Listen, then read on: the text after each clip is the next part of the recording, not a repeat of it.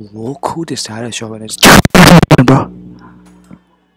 And today, bro, we're gonna be going over the best all pink diamond lineup. And, one reason I'm doing this is because there is actually you can get hella XP if you win games with all pink diamonds. Which I already did in unlimited too, by the way, not on that bullshit domination. You get like 1,000 XP or some shit. So now's a good time to do this. And not only that, bro. For the past week, we got 3 pink diamonds basically, and 2K went 3 for 3 on these pink diamonds. All 3 are very, very good. With some of the best pink diamonds. And yeah, bro, we're just gonna look at this lineup. It's pretty cheap too, so you can tactically downgrade your Galaxy Opals to get some of these, and some of these are just the best cards in general. Like are better than a lot of Galaxy Opals and Dark Matter. Let's go straight over it, bro. Start with the point guard, bro. The best pink diamond, it's a little bit debatable, because there's 2 of them. It is Chauncey Billups, bro. This card is just amazing, bro. It moves. He just moves so well. He has the most chicken release. Like, only problem is he's 6'3". He has good defensive stats too. He's 6'3". He has good defensive badges too.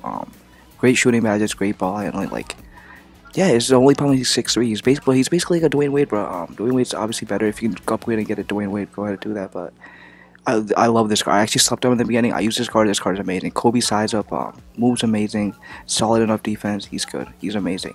And not only that, bro, he actually has a duo, and it's actually one of the best. Honestly, it's one of the best cards of the game in general. I'm not even joking. It is Ben Wallace, and this is almost a cheat code. Look what just happened. Now they're Galaxy Opals. It's almost doesn't even count. It's literally a cheat code. But I mean, talk about Ben Wallace. Forget that he's a pink diamond. He's one of the best in the game. Look at his 3-point shot. I gave him a shoe boost, and that his 3-point shot is an 88 now, bro. It starts off like a 70, but you give him a shoe boost, you give him that dynamic dude.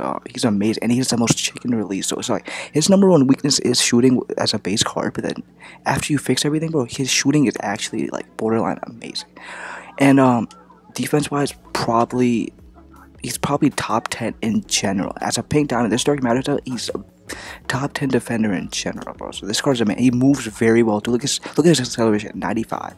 Good enough ball handling. Like this card's amazing, bro. Ben Wallace in general, anyone and everyone should have him. If you're balling on somewhat of a budget, even if you have a God squad, you could still use a Ben Wallace. This card is amazing and needs to be in your lineup. I prefer the small forward position, but pink diamonds wise, there's not many good shooting guards, so he works amazingly as a shooting guard. Just dandy wandy. And at the small forward position, bro, we have Danny freaking Ferry, man. Danny freaking Ferry, bro. I mean, this card, I love this card. I'm not gonna lie. In the beginning, he was 100k, which was kind of crazy to me. That's why I was like hating on this card in the beginning. But you want to talk about shooting wise, there's not many better players. But I love his release is amazing. Just every other stat is good. It's not amazing. It's just very good. Defensively, you see 90, 90, 90, 90. Solid defensive badges. Is he gonna create for you? Hell nah. But like he'll speed boost pass, step back threes. That's all you need, and play some defense. That's all he's gonna do for you. That's all you need from him. He's an amazing card. He's a very fun card to use too, in my opinion. He's just overall a very, very good card. And again, this is one of those players. God squads can still run. Obviously, you gotta badge him out, but he can make any team, bro. Budget, not budget, AMS, NMS, any squad, bro. Danny freaking Ferry, bro. At power forward, bro, power forward, by the way, is the least important position in my opinion. Like, really, you just need to make corner threes for me and play some defense and maybe hopefully be tall if you could do that for me. If you can be tall for me, this is why I'm starting hands, bro. You could argue other players like Aaron Gordon to start, Josh Smith to start, but I'm starting hands, bro, just because he's 6'10". 6'10", can shoot from the corner. I'm not gonna gas this card at all. I mean, he's a power forward. Power forwards suck in this game, bro. There's not many good ones. The most people run their centers as power forwards or the small forwards as power forwards. So it's like, it's one of those things. Like, I mean, he has 88 3-ball, but his release is very chicken-esque.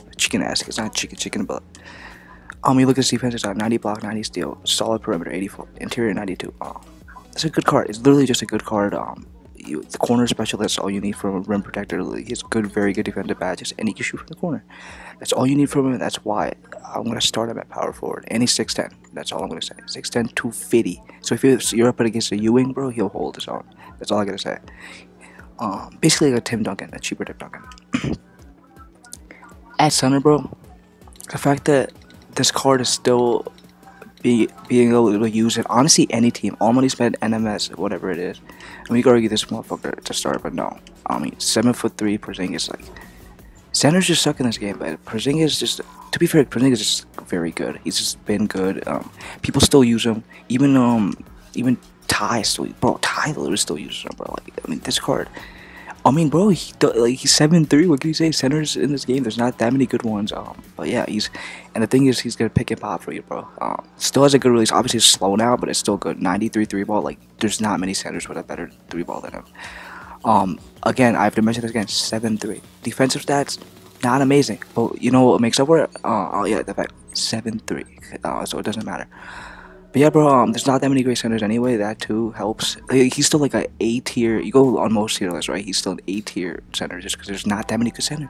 But he's also very good. Like, he's 7'3". If you can get a Ralph or something, I use Ralph instead of him. If you honestly, if you don't grind like a Ralph, or if you didn't grind Yao, it's tough not to still use Porzingis. I mean, you could, and I don't want to spend up for Kareem. Obviously, if you can get a Kareem, that'd be amazing. But overall, this is still one of the best centers just because there's not that many good centers. And oh yeah, Anthony's 7'3", 240. Alright, now we got the backups. Backup point guard. This is what I mean by 2K went 3 for 3 this week and picked diamonds. I mean, this card, I love this card, bro. Am I tripping? Oh, probably shooting guard. Am I tripping? Am I tripping? Is he a shooting guard? Oh, I sold him. I am tripping, ball sack. Yeah, we're gonna have to look this one up. My bad. I literally was using. I forgot. He's still 20K, so I just sold it, guys. But it is Jalen Suggs, bro. I mean, we talk about players, bro. It's Jalen Suggs. I literally forgot the auction house glitch, but okay, we're just gonna talk about Jalen Suggs. Would I buy Jalen Suggs now anyway? No. First of all, because the auction house is fucked. Second of all, he's like going for like 20K. Would I buy him now? No. But he's amazing. He moves very solid compared to Chauncey. Chauncey moves are obviously better, but he's 6'4", has a better player build, and defensively is what he's gonna do for you. First of all, his 3-pointer is amazing too. His release is amazing. So he's gonna shoot very well, shoot just as good as Chauncey. He's not gonna move as well, but his defense is what separates him. If I wasn't starting Ben Wallace, I would start Jalen Suggs. But since I have Ben Wallace, Chauncey will hold his own. So, but Suggs is amazing. Moves very solid. Doesn't have the best signatures, whatever. But yeah, he's gonna D up for you, make threes, and he can still create. He's not the best creator, but he still creates very well. So Jalen Suggs, bro, at the backup point guard position, bro. At shooting guard, and this guy you could argue should start just because he creates so well, but because he literally is a top 4 picking diamond. But I just like Chauncey and Ben Wallace combo better. It's RG freaking weird, bro. This card is amazing. He's literally the fact that they dropped this after Dark Matter Glen Rice is crazy because he's low-key better. Release wise, bro, I'm telling you, like, there's not a player that I make more contested shots with. In general in that game, there's not a single player I make more shots with. It is RJ Barrett. RJ Barrett is him shooting wise. Drive and dunk is a 95. Ball handle is a 90 bro. Talk about shot creators, like he's gonna shoot very well, and if you know how to dribble with him, like he doesn't have the best signatures, but he still has a couple moves that you can use your arsenal. If you know how to dribble with him, bro, he's gonna be amazing shot creator for you and everything. Making threes all day, every day. And then defensively, not amazing. He has a little bit T-Rex arms and not great defensive stats. He's solid defensive stats. Look at that, 93. I mean, he has good defense. He's a good defender. He's not amazing. That's not what he's gonna do. He's gonna shoot and make shots for you. That's what he's doing, bro. That RJ freaking Barrett. I'm already at a 10-minute mark in this video, bro. I be talking way too much sometimes. But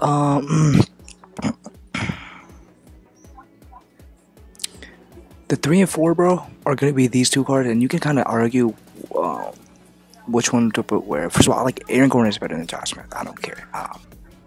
He shoots better. I don't care. He shoots a lot better. Does a lot of the same things. He's better. And Aaron Gordon is gonna go at the 4 spot. So Aaron Gordon goes at the 4 spot, and Josh Smith is gonna go at the 3 spot, bro. Josh Smith gonna go 3 spot. That's because Josh Smith, coming here Aaron Gordon, he's gonna move a little bit better, right? His acceleration, speed, all that is a little bit better. And defensively, he's a little bit better. But yeah, this card is very good. I like Aaron Gordon better. I'm gonna repeat that, but he's gonna shoot very solid. I don't love his release; it's a little bit slow, but moves solid. He doesn't move amazing, but moves better than Aaron Gordon. Good defense. Yeah, this card is very fucking good, bro. A lot of people love this card. He is very good. Just overall, very solid card, but Aaron Gordon, bro. I'm telling you, bro. He does a lot of the same things, bro. But the thing you'll notice is his shooting badges, his 3-point shot, all that is better. His release is smooth, bro. Very, very smooth. The reason I put him at the 4 is because obviously, like I said, Josh Smith moves a little bit better. But Aaron Gordon's gonna shoot from the corner, just train everything for you in the corner, and he's a 1 inch shorter and 1 inch less wingspan, but he also weighs 24 pounds to Josh Smith. So overall, he's gonna do better against like a Ewing and shit like that. 99 driving dunk. I don't love his drunk animations. That's another reason why I wouldn't put him at the 3, because I'd rather him just shoot for me, honestly. His dunk animations are kind of annoying. But yeah, overall, defensively, you wonder about Josh Smith has better defensive stats. He does, but his defensive animations are also very good. So you can't sleep on that. So overall, very, very solid card, very good card. A lot of fun to use, honestly. And last, bro, I'm not in love with this card. I'm not gonna cap. I'm not in love with this card, but a lot of people love him, and he does what he's supposed to do. And it's Eddie freaking Curry, man. Eddie freaking Curry, bro. This guy will get tired like 10 seconds into the game, but he's good, bro. With his new release, make sure you upgrade him. I don't think I even have him upgraded. Yeah, I don't. But his new release is good. He's 7 feet on the dot. He feels smaller, bro. I think it's because of his girthiness. He feels just smaller. But yeah, he can make threes. Very solid defensive stats, right? Very good rebounder. You could argue he should play the 4. The problem is pink diamond wise, there aren't many good centers, so he kind of has to play center. He's a big body. He's very girthy. Good rebounder. He's just overall a very solid card. You see his corner specialist, catch and shoot. He has a lot of solid shooting badges. Good defensive badges. Overall, very, very solid card. A lot of people love him. I don't love him, but he's good, bro. Yeah. You can argue to run him at the 4, but yeah, bro. This is the best pink diamond lineup. Don't include Sexton. You see this glitch where you gotta have Chauncey and Ben Wallace. If you're running pink diamond, like they're literally Galaxy Opals on, so you have to run them too. You can 1 me the bench too, by the way. It doesn't have to be like, you know what I'm saying? It doesn't matter where you put them, but this is the lineup, bro.